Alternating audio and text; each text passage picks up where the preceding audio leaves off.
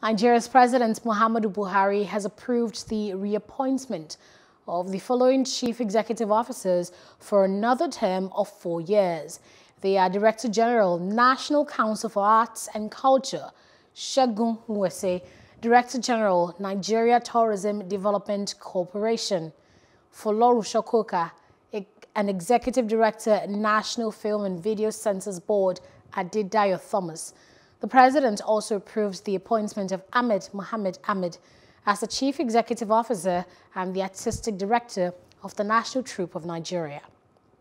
Hello, hope you enjoyed the news. Please do subscribe to our YouTube channel and don't forget to hit the notification button so you get notified about fresh news updates.